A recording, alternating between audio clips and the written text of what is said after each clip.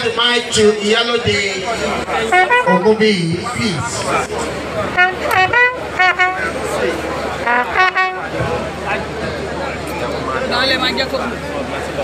Your Royal Majesty.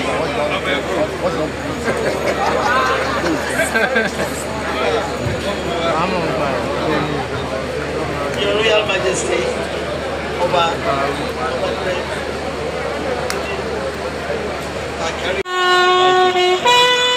Thank you very much.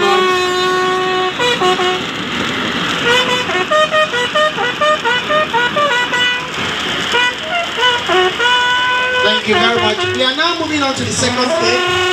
This will be conducted by His Excellency Otumba Daniel, incoming Senator of East Senatorial District, former Governor of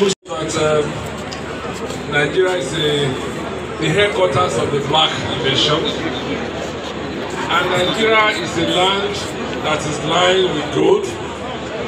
And Kabesi, on this occasion of your diamond celebrations and your 5th anniversary as our paramount ruler, clearly from what Iyalode said, everybody is happy, everybody is excited, and we pray that your reign will continue to bring more and more progress to Remo land. And this year, Kabesi, I ask you to kindly touch the knife, and then all the royal fathers from across the length and breadth who are here today should point their hand as I want to spell Akarigbo. Akarigbo. So I start with an A, K, R, I, G, B. When I say O, we all say Akarigbo, and you will call O. Akarigbo.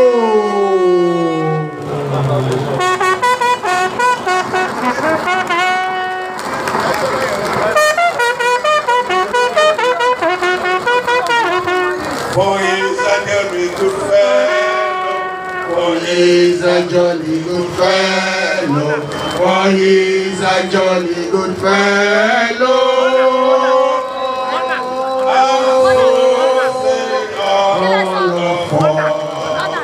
So say all of us, hooray!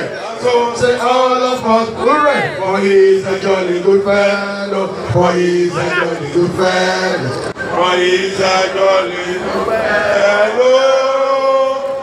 And so say all of us. Our royal father.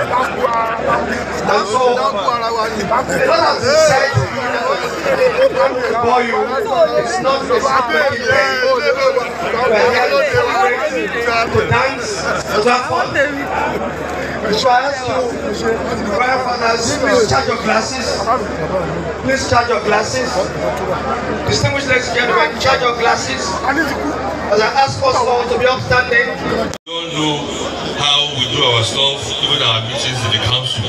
We don't know anybody caring. I relate to all the others, everyone, and that's the way I was brought up, and I'm sure that we'll continue to get, I'll continue to get your cooperation for the remainder of my tenure. Sorry, I'm going to go back and tell you why you change.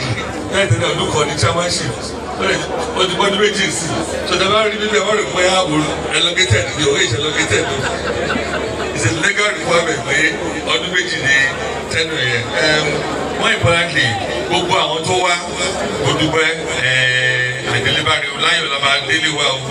The Kababo Bewasi tell you, thank you and thank you all, Your Excellency, once again. I want to thank Arabo. And then very good we come up here. Arabo we would well you know how much I cherish you. God will continue your counsel and advice. I thank you so much. Thank you all. Thank you. In the Akarigbo, you find a brilliant Dr. Yemi Ogunbi. I am a brilliant administrator in the person of Otumba Daniel. olójú lórílẹ̀ olójú lábẹ́ omi o olójú ló furu fún ọmọkànlá hàn tí gbogbo wọn ìṣàṣojú ọba. ìlú òní wà láyé olórí.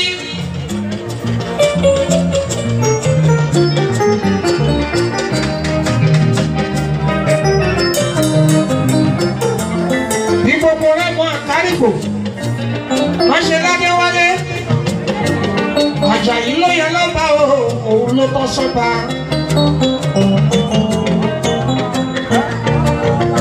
ìgbà tó dórí ìtẹ́ ọba o à ń bọ̀ á rí o ó yan lọ́fẹ́fẹ́ ó yan lọ́tẹ́gùn ó yan lọ́rùn tó ń gbẹ́sọ́ o ó yan níná ìmọ́lẹ̀ tó ká gbogbo ìlú.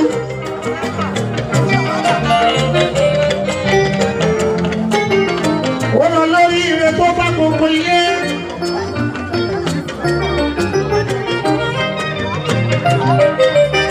ó yan ní ìdàgbàsókè tó bá gbogbo ìlú.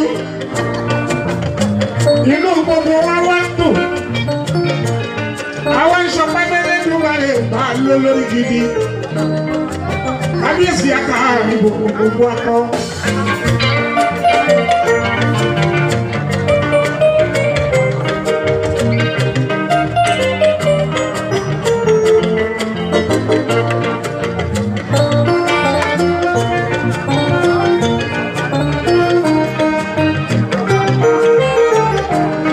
Happy birthday to you.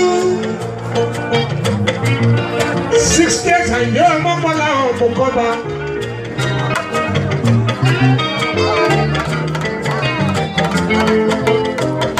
Aláìlúwà, gbogbo akọ. Pẹ́pẹ́pẹ́pẹ́ lórí àgbẹ̀fà gbogbo nǹkan fi ń ṣayé. Kábíyèsí, Ọlọ́run ti kò lè rí lọ́wọ́. Kò ní dànù lọ́lá Ọlọ́run bá màmí o. Ọba kíkà lọ́ba ládé tẹ́gùn ẹ̀ka ìlú tí gbogbo tẹ́gùn bá wọ́n wárí fún ọkùnrin tó obìnrin tó ń wárí fún Akarigbo. àárín inú wa ń dùn kò ní dùn wà ní jẹ́lẹ́lẹ́ Elédùmarè lọ́lá Ọlọ́run ọba. Ìrèké ìrèké ooo.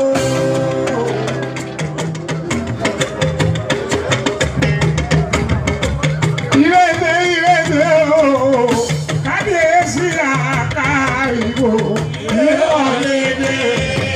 Kábíyèsí Akarigbo kí Akarigbo ìwọlédè.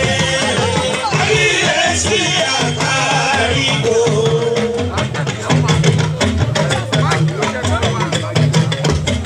Kábíyèsí mi ní ìṣòro ìṣàlẹ̀ rẹ̀ ọba kan sì ní sàlá bíbí.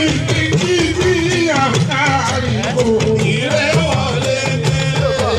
Kábíyèsí Akarigbo. ọba olúmọ láàrin ìkáyọ̀ lọ́kùn sanwó alára mi ìlú ìlà ní Akarigbo ìrẹ̀wọ̀lédè. Kábíyèsí Akarigbo.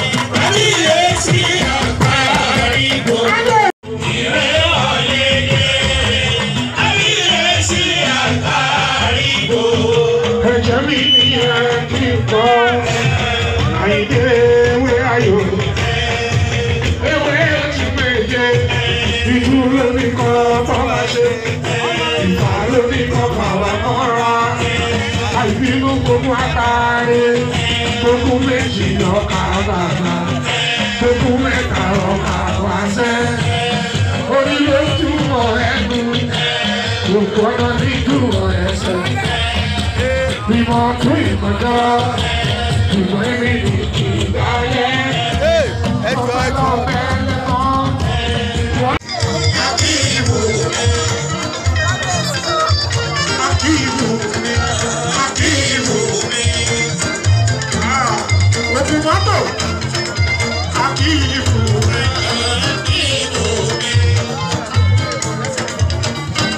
ṣe lẹ́kọ̀ọ́ mọ́tò alọ́kùn mọ́tò Akíìmù mi Akíìmù mi. Iṣẹ́ ni mọ́tò ẹ̀ lọ́pọ̀.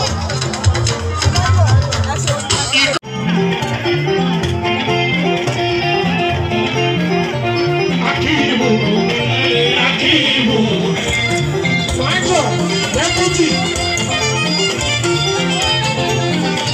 Sọ́kọ́ mi bá ní sọ́lẹ̀ bọ̀. Gbogbo ilé ẹ̀kọ́ àdúrótì tẹ́lẹ̀ múlẹ̀ dání. Dàpọ̀ ní ọdún fọ̀ọ̀sẹ̀ kan.